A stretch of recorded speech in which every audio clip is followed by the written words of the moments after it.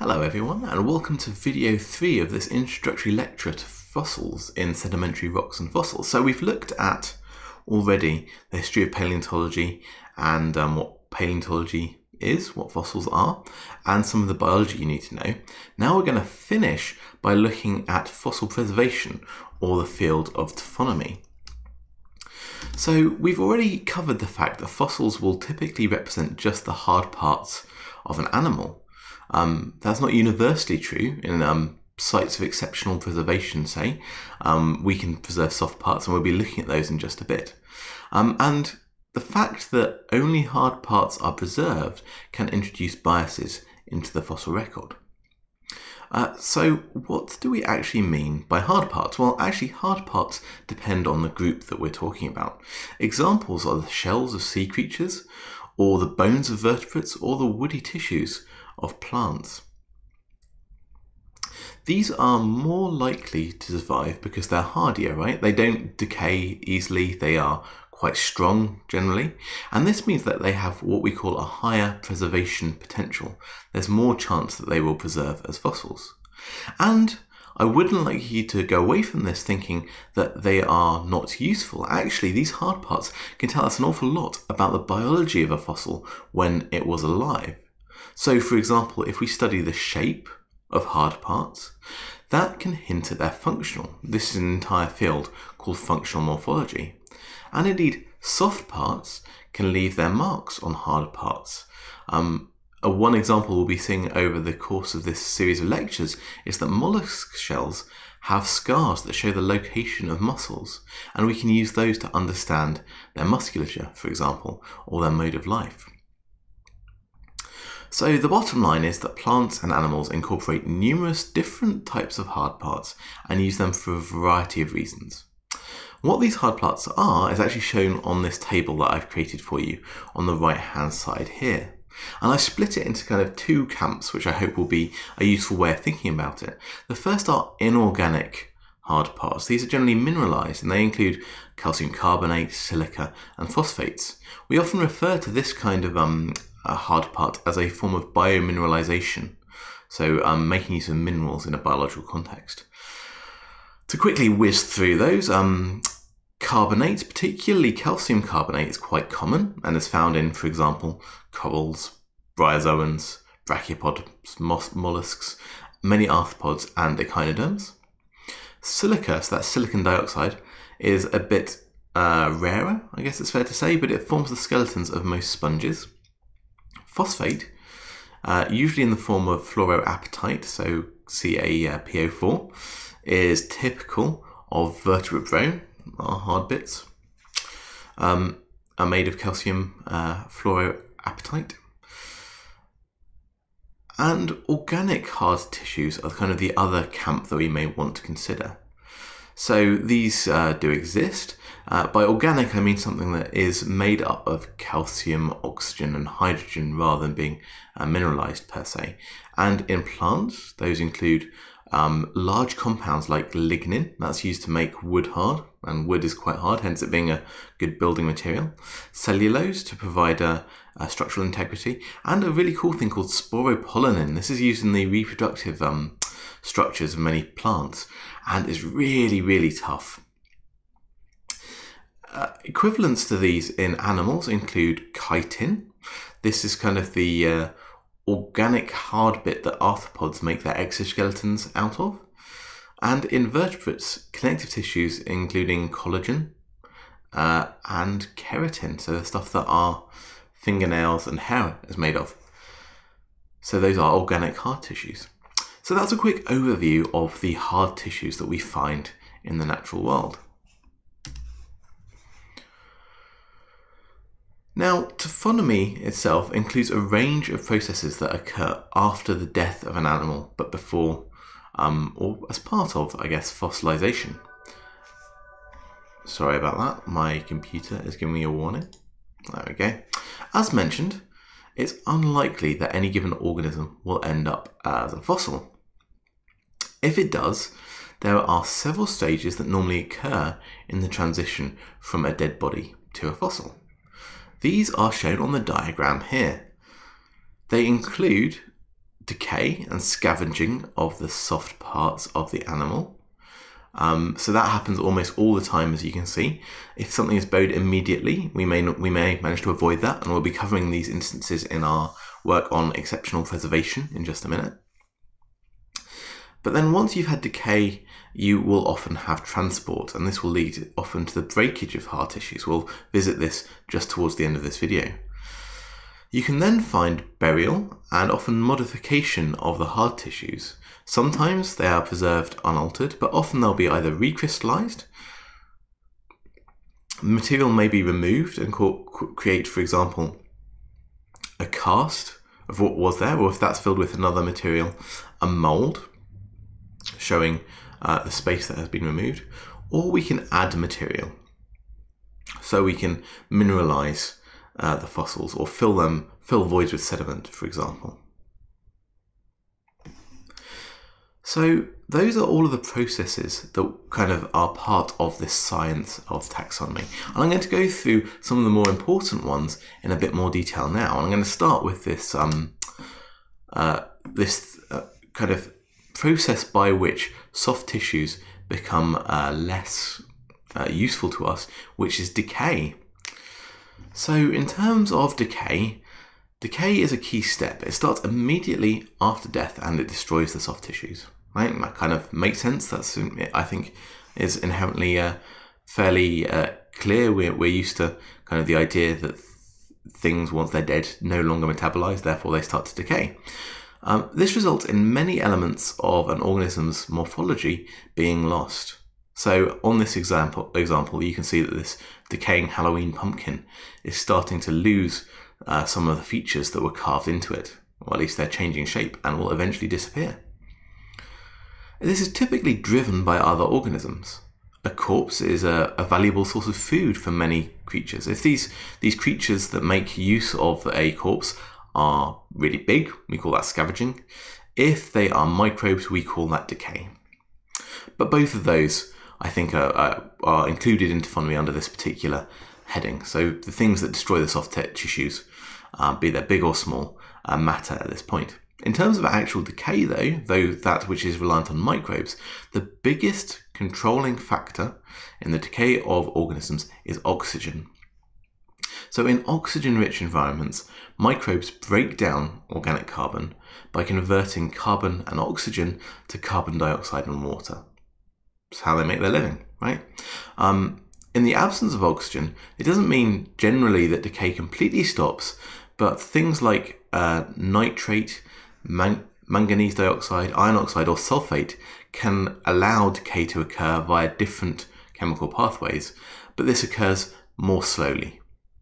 Indeed, within any given rotting creature, there will often be areas or zones which have very little oxygen. So after oxygen, the next biggest controls on decay are temperature and the pH.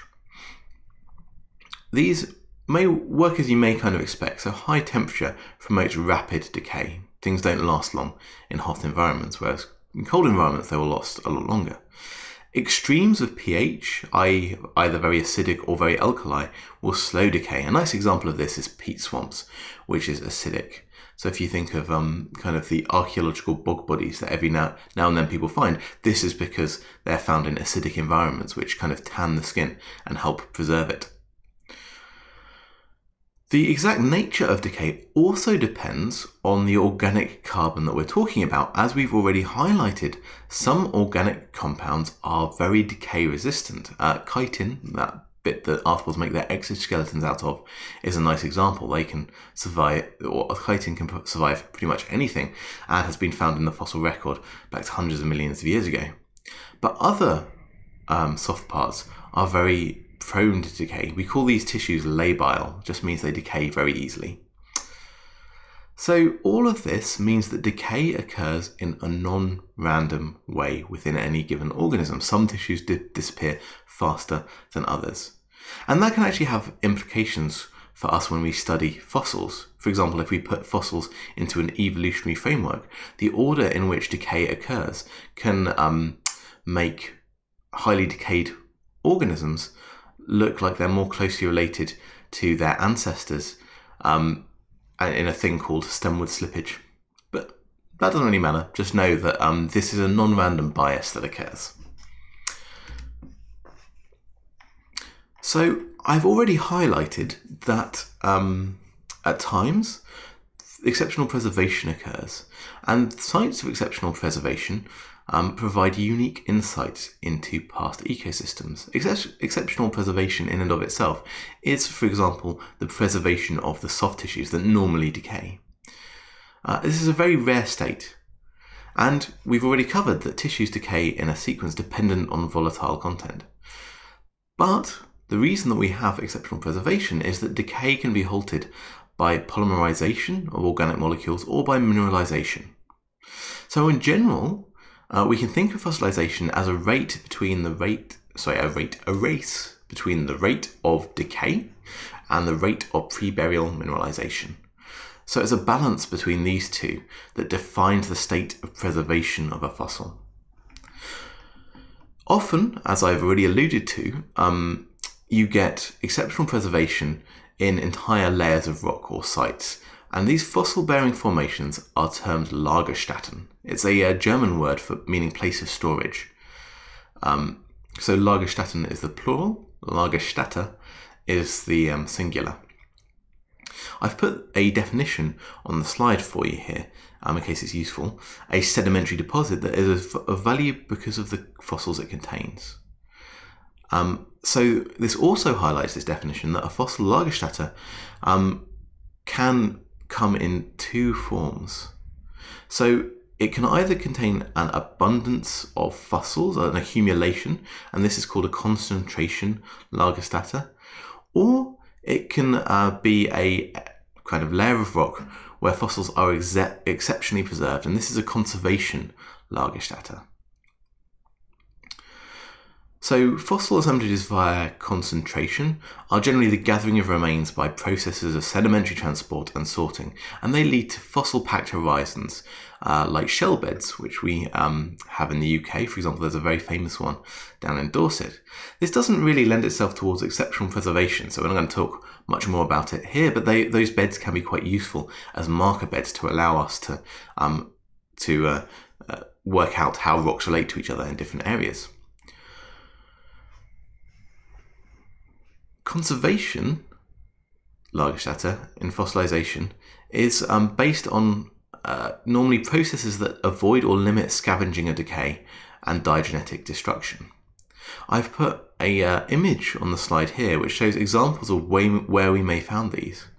And these include in sedimentary regimes, such as marine, so in the sea, lacustrine, associated with the lake, and often sites of exceptional preservation associated with those two watery environments include stagnant and often anoxic waters that lends itself towards exceptional preservation.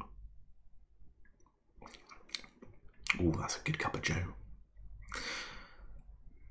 So the other places we may expect exceptional preservation are those where sedimentation rates are so rapid that carcasses are buried essentially instantly. Examples of this include rapidly migrating river channels, delta fronts, or other places where you get mass flows of sediment, so storm beds or turbidites in the oceans, and those can bury organisms very, very quickly before decay messes up their fossilization potential, or messes up their level of preservation, I suppose I should say. Other examples included on this slide include amber. This is resin that oozes through tree bark and may trap insects and occasionally vertebrates and then fossilizes. Or, for example, tar pits and peat bogs, into which organisms fall and are then preserved. And so you can see that these extend all of the way from terrestrial, so land-based environments, all of the way through to the deep sea. And there are many different taphonomic windows. These are kind of situations where we get certain types of preservation which lend themselves towards exceptional preservation. So that's exceptional preservation in terms of the sites that we find fossils. But I wanted to quickly highlight that one key way in which exceptionally preserved fossils are preserved is through mineralization of the soft tissues. There is loads of work that's been done on how this happens and what it actually means, which I can't summarize here. But I wanted to highlight with this slide that mineralization can occur through replacement with pyrite, phosphate, or carbonate, for example, amongst other minerals. This typically occurs after burial, so it's a diagenetic process, it's a form of diagenesis. And factors that lend themselves towards each type of mineral are shown on this diagram here. Overall, it depends on the form of mineralization depends on the nature of the original tissue, the rate of burial, the organic content, and the salinity. And so, for example, you can see based on this diagram that if we have high organic content but low rate of burial, we may well see phosphatization. If, however, with high organic content, we have a high rate of burial, we can often preserve soft parts in a form of carbonate, be that calcium carbonate or another carbonate. And low organic content and high rates of burial lend themselves towards pyritization. So that's what this diagram is showing you. So that is exceptional preservation through mineralization. A quick addendum to that is that very recent work, including work that's conducted here at Manchester that I'll speak about in just a second, has shown that the chemistry, so this has been work studying the chemistry of fossils, and it's demonstrated that surprising amounts of the original materials can survive in some organisms. So DNA, a la Jurassic Park, is on the more labile end of the spectrum. It's more likely to be destroyed in over short periods of time, and the oldest is less than 1 million years. So if you really like Jurassic Park, I'm afraid that's fairly unlikely to happen. However, other biomolecules, so biological molecules that organisms use to build themselves, can preserve for quite a lot longer. So the example that's shown here is some work that was published in 2011 by a team here at the University of Manchester, which was looking at the chemistry of fossils. And this is a bird called Confuciusornis sanctus. You can see the fossil here on the left, and shown right next to it is a chemical map of the surface of that rock. In particular, what's shown here in red is copper. So these are concentrations in copper in some, but not all of the feathers of this bird. So you can see there are wing feathers that go down here, which aren't picked out in this copper. And that's because the copper that we can see here was bound into a pigment called melanin. This is the pigment that animals use to make, for example, hair and skin darker. And so what this means is that we could use this the remnants of this copper as an indicator of where melanin was in this bird, and thus reconstruct its color, which you can see on the bottom right here. So this is one example of where in the last 10 or 15 years we've discovered that actually quite a few biological molecules can survive for tens of millions of years without being radically altered, and that's an active research area here at the University of Manchester. And I wanted to finish this by highlighting what can happen to those remaining hard parts in a normal situation, i.e. not one with exceptional preservation, prior to their preservation as fossils. So it may be that the remaining hard parts can be simply buried where they rotted. However, a lot of the time they'll be broken up and they'll be transported to the place of deposition. On this slide, we can see processes by which these breakage and damage occurs. Some are physical and some are chemical. So hard bits can be fragmented. Individual shells, bones, or pieces of woody tissue, for example, can be broken up into smaller pieces. This could be by, for example, scavengers or wave action. They can be abraded, so they can be washed against each other in, for example, as you see in shells on a beach, grinding or polishing against each other and thus becoming rounded. If you have an organism with hard parts that are held together by less hard parts, as rotting and decay occurs, you can have disarticulation. So an organism is broken up into its component bits as connective tissue is removed.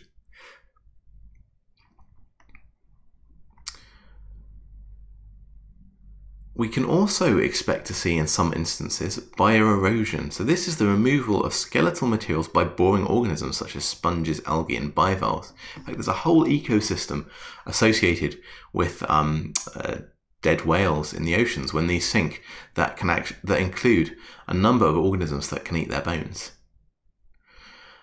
So the other one that I've missed out here is corrosion and dissolution. This is a chemical reaction that can occur removing bits of our fossil depending on the environment in which they're buried. When fossils or hard parts are buried, they are often also altered. This most commonly occurs through flattening, as shown here. So as the layers of sediment flatten, thanks to the weight of sediment above them, that will often include flattening the fossils within those layers. But also within diagenesis, you can get the conversion of one mineral to another. So a very common one that we see over the course of diagenesis is that aragonite shells, which are a tiny bit less stable, can transform into calcite. So that's a collection of things that can happen to the hard parts of an organism once it has died. And of course rotted. And that brings us to the end of this particular video. Just below it, I've put some examples of some 3D models showing different kinds of preservation, and I would encourage you to have a look at those and have a think about how those will alter our picture of past ecosystems and our understanding of the animals in question. After that, there'll be a quiz on the blackboard that you can pass to unlock an achievement for this particular chunk of your content, and then you can move on to the next video. That's the equivalent of the second lecture in this course, and that's based on trilobites. So I hope this has been interesting. I hope trilobites are interesting. I really like trilobites. Trilobites are cool, and I'll see you soon.